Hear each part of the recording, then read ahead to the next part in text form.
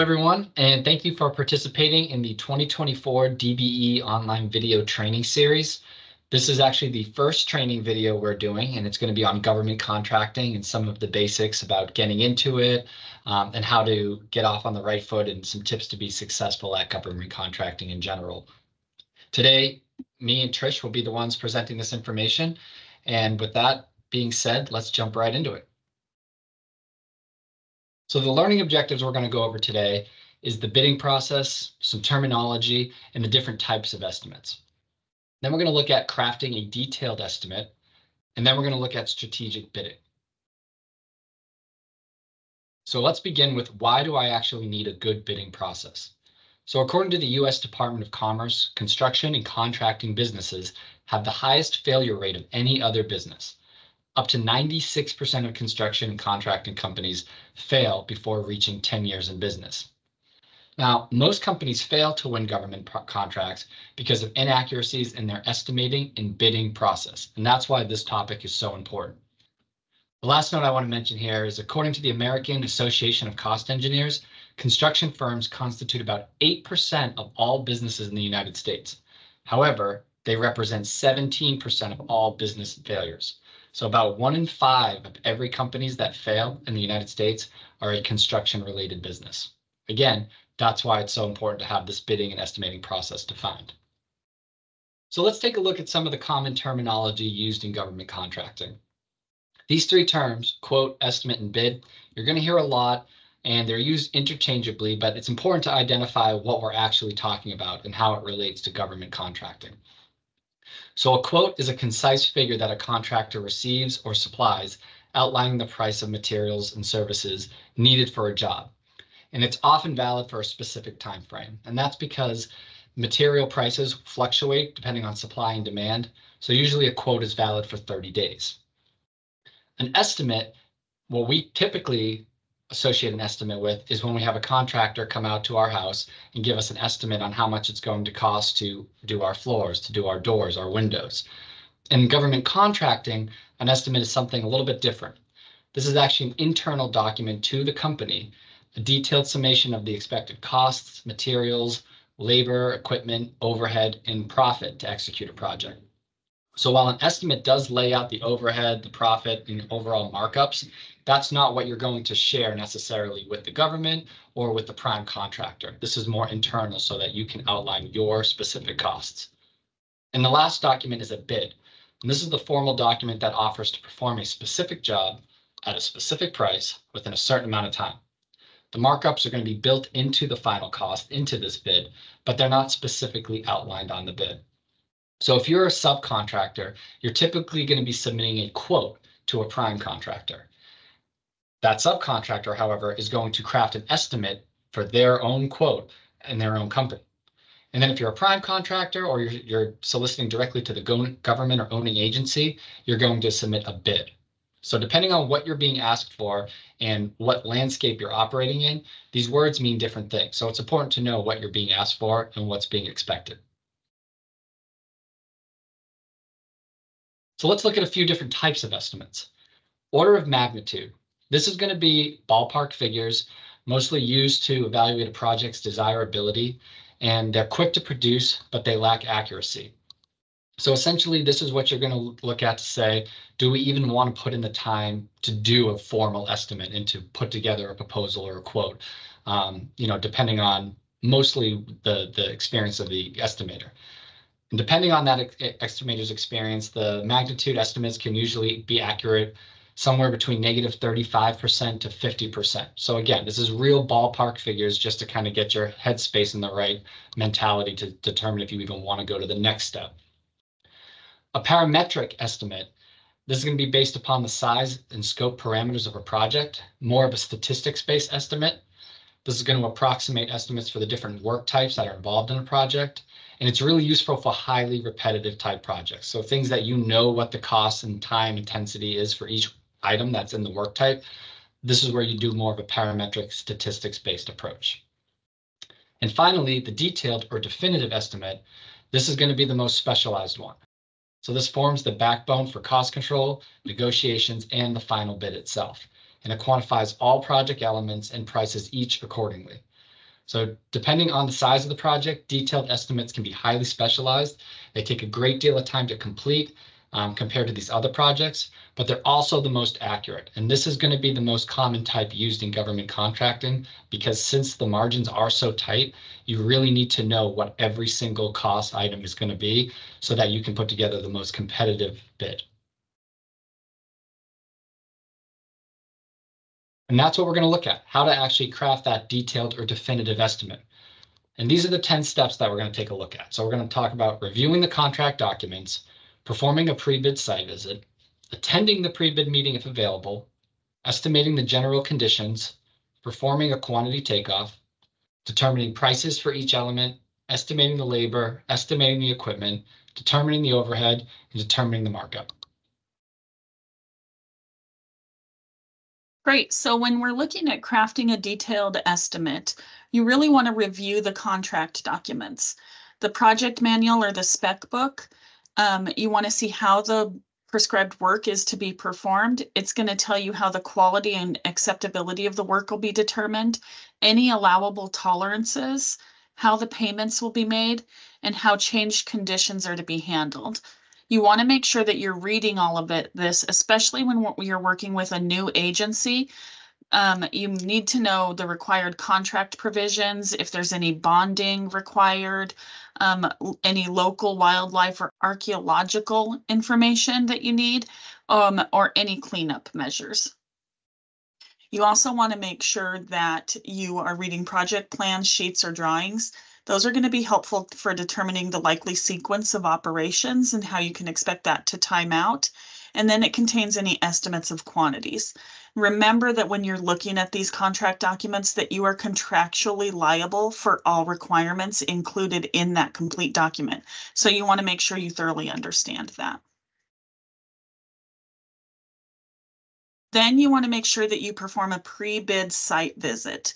You want to get a look of the land. You want to make sure you know actual distance to the travel site, any soil conditions you need to be aware of, water and power sources that are available. Do you have cell phone service? Do your workers have cell phone service out there? If there's any protected wetlands, waste disposal considerations that you need to have, equipment and materials sources, security, traffic control. Google Maps is a good measuring tool, and so you can use that as well, but really an on-hand site visit is recommended. The next thing you want to do is make sure that you attend the pre-bid meeting. This is your chance to ask direct questions to the contracting officer. Pre-bid meetings are gatherings scheduled after the invitation for bids or request for proposals are advertised. And the objective of the pre-bid meeting is to explain the details of the solicitation documents to interested bidders. That's going to include the timelines, any requirements, the scope of work, any specific job details.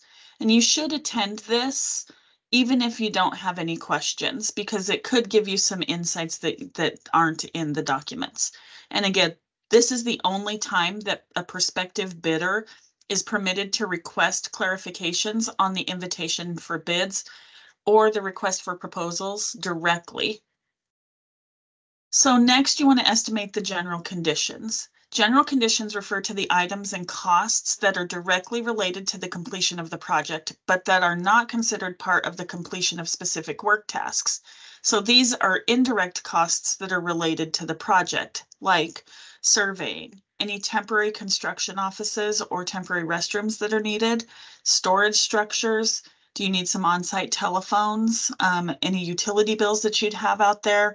Do you need security like fences, lighting, personnel for security, signage, fuel for your vehicles, for your equipment, a superintendent or any other supervisory personnel, dust control, noise control, all of those things. This is a way to further refine your estimate once you have these conditions, and these are just the direct and indirect costs.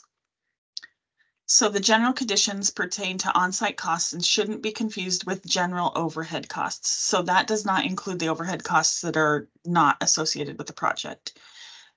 The lack of attention to these details can reduce or possibly eliminate your profit margin when you really start to comply with what you need to contractually.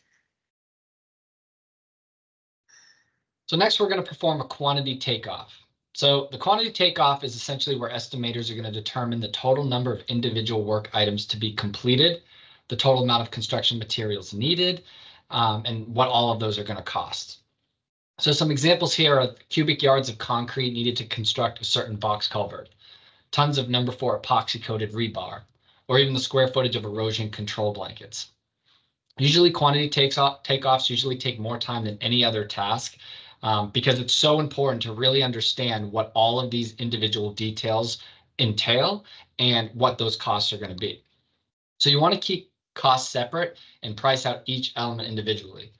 So a few notes here is different measurements. Pay attention. When you're looking at the estimate of quantities in the plan sheets, make sure you're doing the right measurement calculations. Is it square feet, square yard, pounds, tons? If you're working with a lot of different types of projects or different types of items, they may change the metric they're using to measure. So just, again, really pay attention to what you're calculating. Different cost levels occur depending on operations, and different crews or equipment may be needed. So really what you're trying to do here is figure out through the plans and through the estimate of quantities, what is this project going to look like? You want to try to take a step back and look at the 30,000 foot approach and say, okay, this is the likely sequence of events that's going to happen based on my experience with the industry and similar projects. And this is what I think it's going to take. Usually the engineer's estimates are pretty accurate, but don't forget that you are the actual expert. So if it comes to something more specialized or the work that your company does, don't necessarily rely wholeheartedly on the estimates that the plans say. Really do your own due diligence, your own research, and try to conceptualize how is this going to work? What am I going to need to do? And how much is that going to cost? So a few more tips on conducting a quantity takeoff. If the quantities are wrong, the entire estimate will be wrong.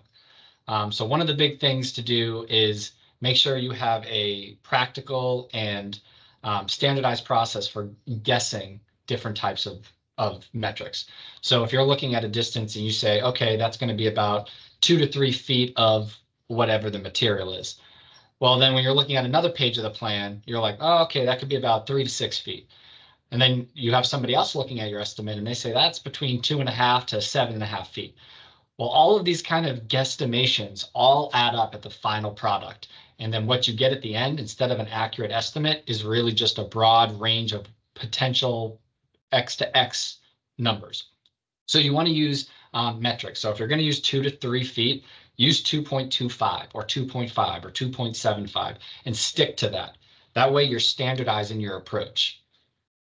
Don't be afraid to mark up the plan set. Sometimes people print them out and they don't want to mess with them because they're all nice and professional and it's a lot of paper, or it's expensive to print out. Mark them up. Use different colors, use different highlighters, do what you need to do to be able to have the information pop out of the plans because there's a lot of information in there and you're only interested in what applies to you. Again, follow a logical order and complete the big picture items first. You're trying to figure out a story here from beginning to end. What is this project going to look like and where is my piece in there? Am I going to just come in, do my part and leave? Am I going to be called back in? What happens if something goes wrong and what I did at the beginning gets destroyed or gets messed up or needs to be maintained? Do I have to come back in? And if so, am I budgeting for that? So you really want to look at the whole story and not just get so, tunnel vision into the specific work and look at the whole project as a big picture. Estimate each drawing in a consistent manner. Again, use those decimal equivalents to standardize your calculations, and then visualize the method in which the work will progress. So the more that you can understand that, the more accurate your detailed estimate will be. And if you don't have the experience, that's where it helps to rely on people who do, or play it safer in your estimate so that you don't go into the red. So the next thing we're going to do is determine prices for each of those elements. So material pricing needs to be fair and consistent. So compare your costs with current vendors and industry standards. You don't want to mark up the cost of your supplies and materials to make more of a profit because in government contracting, the projects are already razor tight margins that if you try to extort any part of that, your bid's going to be very non-competitive. Sources of material cost information. So when you're trying to figure out the prices, utilize company records if you can. Any experience or any metrics that you have with your actual company, past performance, past estimates, that is the most valuable piece of information. So the more experience you have, the more you can draw from real data. And that's that proprietary information that companies keep close to their chest, because that's going to be able to determine, hey, this is how much my materials cost. Here's how much time my team needs to get this done. That's really where all the wiggle room is when you're crafting an estimate. So keep track of that data as you're working on projects, and then refer back to it as you're doing estimates. So some other considerations when we're looking at prices is regional differences in availability. You may be able to purchase supplies where you live, but if your project takes you out to a different county, even a different state, what does that look like out there? What's the supply and demand out there? So you just want to kind of factor that in. The geographical location of the project is really important when it comes to pricing. And speaking of geography, transportation and storage cost. How long is it going to take you to get out there? What are the roads looking like? Are all the roads open, or are the roads under construction? Is there a detour that's going to make you have to go around someplace? That's going to add more time to your drive. And if you do deliver materials, what about storage costs? Can you just drop it off at the project site and leave? Or are you responsible for maintaining that in a storage facility? And what does that look like in that area? FOB, freight on board. Basically, if the term reads FOB, it means that transportation costs to the job site are going to be included into the cost of materials. So if you're doing a supply and furnish and install or supplier type function, you want to keep an eye on if those FOB parameters are in place. And then quantity discounts. So many vendors will provide discounts for large orders, which will enable you to lower your estimate. So the more you establish those vendor relationships and keep returning to them, the more likely you are to get better prices, and the more likely you are to charge less in your bid and be more competitive. And lastly, sales tax. So again, depending on where your project is operating, where you're buying the materials, where you're transporting the materials, where you're selling the materials, always be aware of how sales tax affects your bid as well.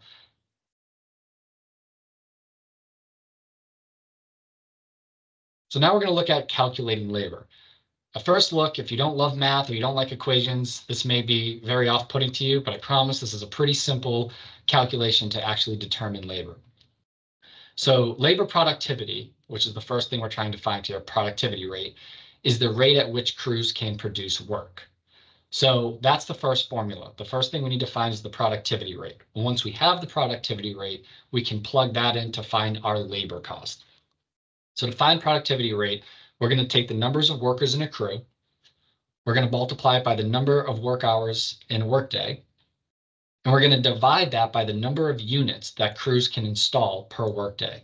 So that bottom number there, the number of units crew can install per workday, that's going to come from company data saying this is, if we're installing silt fence, this is how much we can typically do in a day. Then once we have that, we're going to go down to the labor cost formula. So we're going to take that productivity rate, we're going to multiply that by the number of units we need to install, and then divide that by the hourly pay rate for the entire crew, and that will give us our labor cost. So let's look at an example to kind of spell that out a little bit more. The objective here is to install 1,000 feet of silt fence. We have a crew of 3, and the workday is 8 hours. So our first step is to find that productivity rate. So we're going to take those 3 workers, multiply it by 8 hours in a workday. You're not going to do 24 hours, even though each worker is working 8 hours a day. It's just the one workday. And then we know from our previous company data that we can install around 200 feet of silt fence per day. So when you take the 24, divide that by the 200, you get 0.12. That's our productivity rate. Now, that number in itself may not mean a whole lot, but if you multiply that by 60, as in 60 minutes per hour, and that tells you 7.2 minutes per foot of silt fence. That tells you how long it takes. Now, the really great thing about this productivity rate is that baked into that number is all of the human element. So that's lunches, that's breaks, that's standing by waiting for work to get done.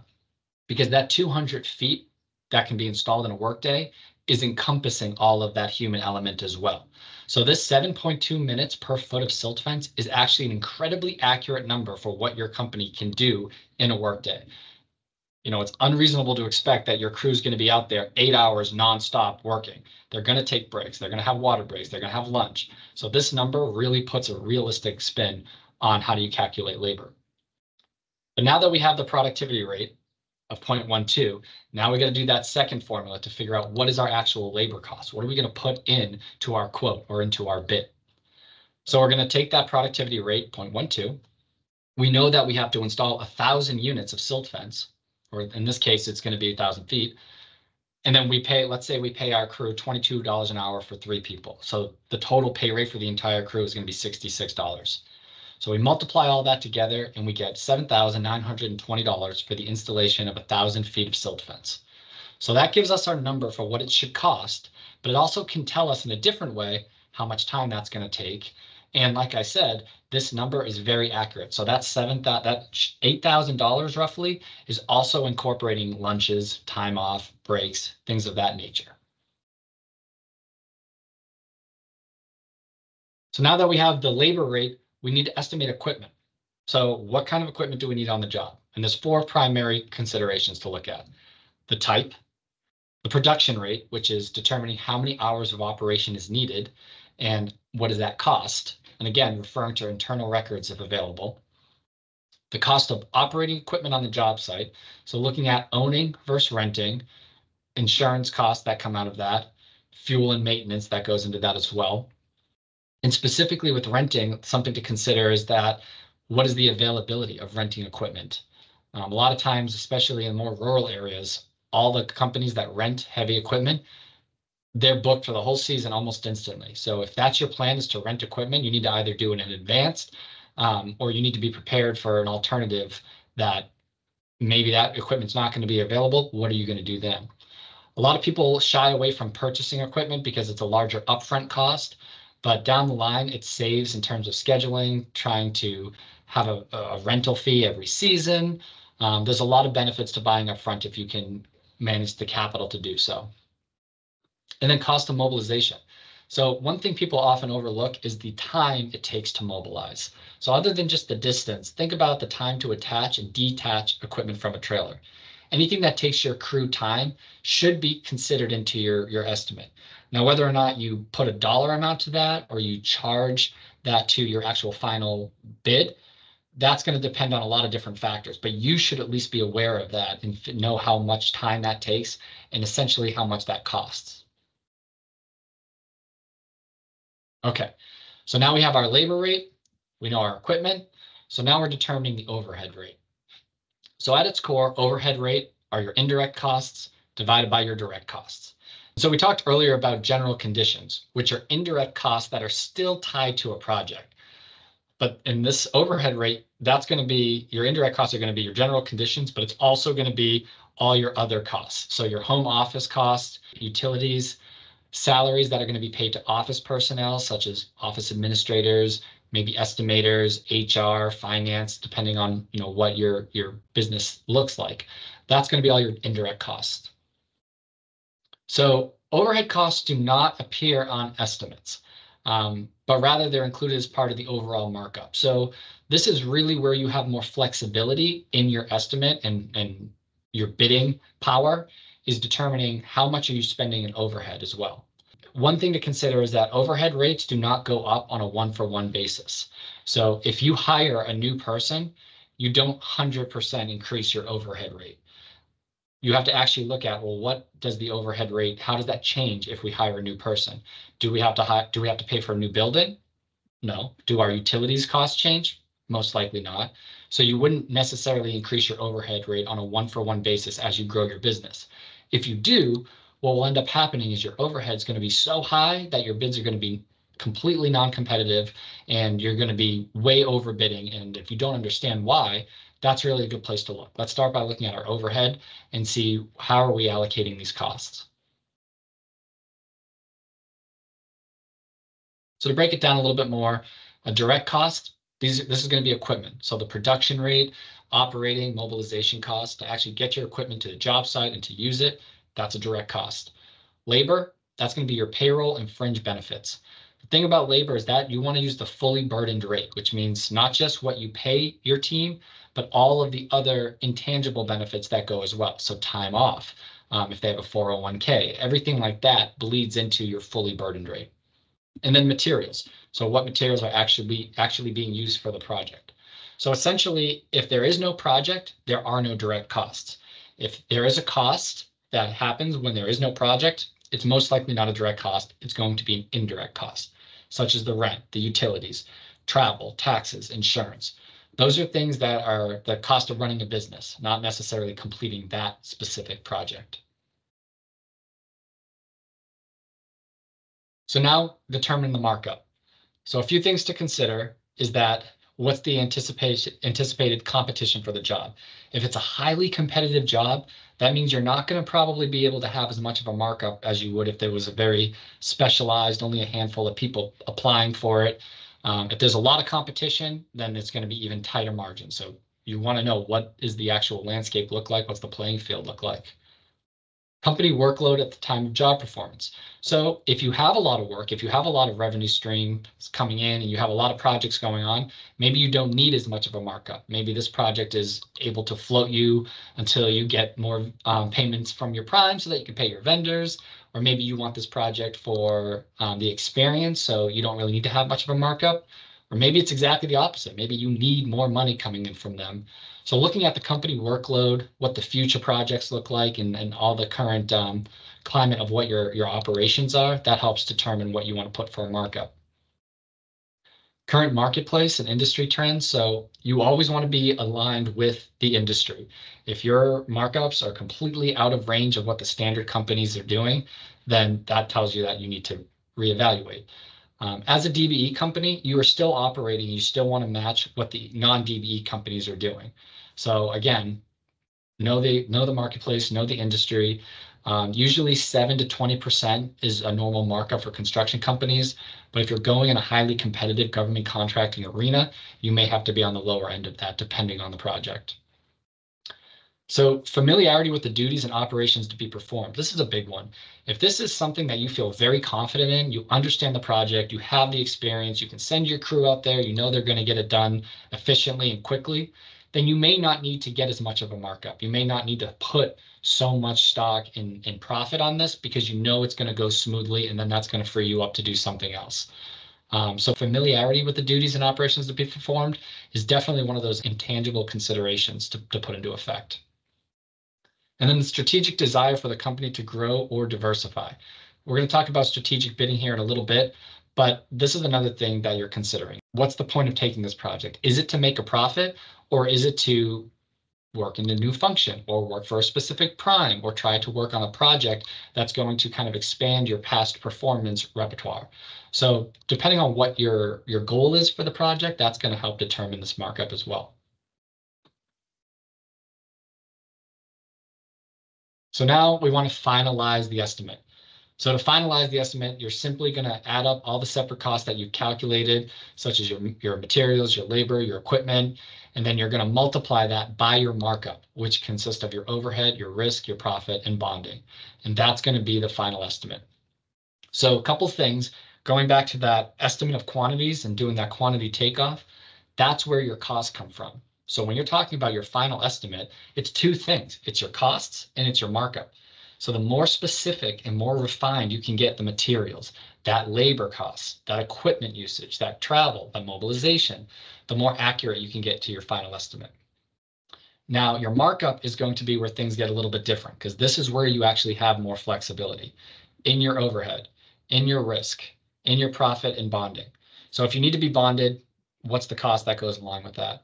And the thing about risk is it's very based on what are you potentially going to have to do. So if am I going to have to go back and fix my work? Am I going to have to go back and maintain things I've done?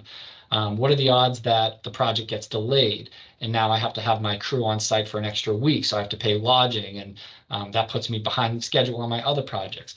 That is all something that's really hard to define, especially hard to put a number on, but it needs to be considered and needs to be built in, so that way you can cover yourself, but in a balance that you're not going to put so much money into risk increase your markup so much that your final estimate isn't competitive. It's always a balancing game. And at the very end of the day, if you're confident in your number and you say, this is my no kidding bottom line, I do not want to go below this number, or I'm going to go into the red, then that's a number you can be confident in and submit. And if you don't win, you don't have to feel bad about not winning, because you know you weren't going to go lower than that. So that's essentially what we're trying to do with a detailed estimate, is find that number that we can be sure of, that this is the number I will not go lower than. So before we move on to the next section, let's just look at some final estimating tips on crafting that detailed estimate. Number one, good record keeping equals more accurate estimates. So I've said it before, having that past performance data to pull from, having accurate job costing principles in place so that your team is tracking time and cost on every part of the project. That's all the information that you're going to pull from for future estimates. So definitely keep track of your records and know how to use that data efficiently. And these are some of the things to record when you're actually working on a project. So actual hours spent on each task, the labor rates for those tasks, the actual unit cost of materials and transportation, materials purchases versus materials used, and that's to measure waste, equipment production and operational rates, so your fuel, your insurance, what does it actually cost? When that slide, when we were looking at estimating the equipment and we said pulling the equipment production from previous data, this is how you do it. You gather that on a current project. Same with equipment maintenance costs and schedules. Actual downtime for different types of equipment. How much time is your equipment just sitting on a job site not doing anything? More importantly, how much money is that pulling away from another project? And then your profit or loss resulting from the project. Your final estimate, this is what we put in, we want it, this is how much it actually costs. That is one of the strongest things you can have when you're doing your next estimate. Okay, now looking at strategic bidding. So strategic bidding is basing the bid/no bid decision on a previously defined business objective. So your business plan or company goals, your prospective new client with future opportunities. Are you looking at expanding or on your expertise or a new division? Or are you looking at expanding geographically? So it might not just be profit that you're looking at. It's not the deciding factor. And so then the usual markup formula may not apply. Strategic bidding is willing to accept the lower gross margin per unit in exchange for significantly higher volume and predictable revenue. Okay, so when you're looking at doing strategic bidding, you want to set a sales target or a sales goal in writing so that you know exactly what you're going to do. You want to devote a functional person in your company to business development. And that can be a significant overhead expense, but you want that person to have clear expectations for the position. You want to create a job description, even if you're hiring from within, or even if that's you want that to be clearly written out with a job description of what you want that person to do. You want to decide who that person reports to within the company. And you want to make sure that they're accountable specifically to somebody. You want to assign responsibility in your organization for follow through. So whoever that person reports to, they want to make sure that that's accountable and that there's specific targets that they want. You want to implement tracking mechanisms so that you can measure, quantify, and gauge this function's effectiveness at periodic intervals. And then you want to develop a marketing strategy for your company, and you want that to align with what you want this person to do.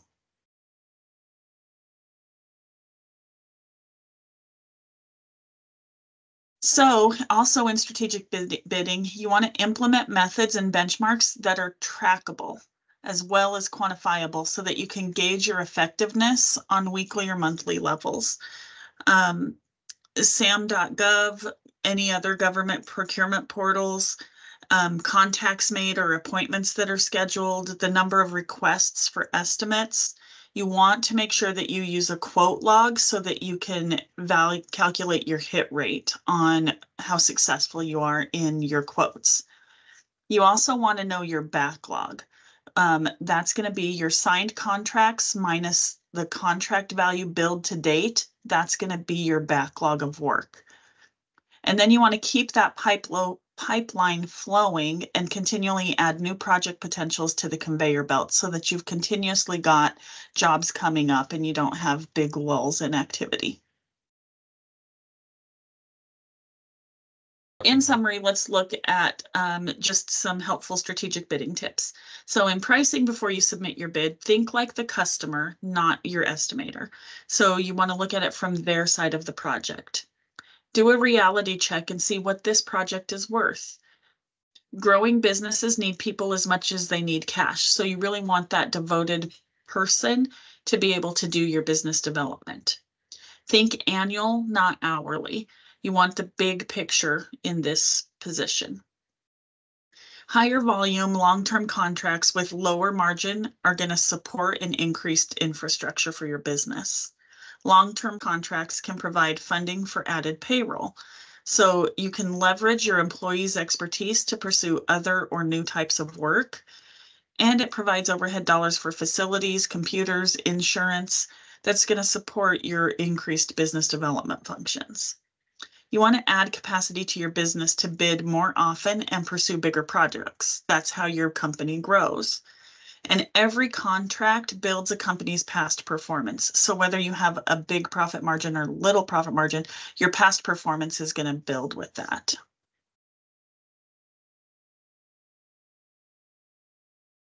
So that is our summary of General Government Contracting 101. We went over some basic terms, different types of estimates, looked at the process of actually crafting a detailed estimate, and then talked about some strategic bidding, because it's not always about how much money you make, it's about these other potential incentives as well towards bidding on a project. So this has been the first of 4 video training series that we are going to do. The next one is actually going to go into more on estimating and looking at how you actually refine those numbers, more so than we did in this one. So if you are interested, keep an eye out. Next month, we'll be posting that onto the website as well. But thank you so much for participating in this. And if you have any questions or want any more information, here's our phone numbers and emails. Feel free to reach out to us anytime. That's what we're here for. And we hope to hear from you soon. Thanks.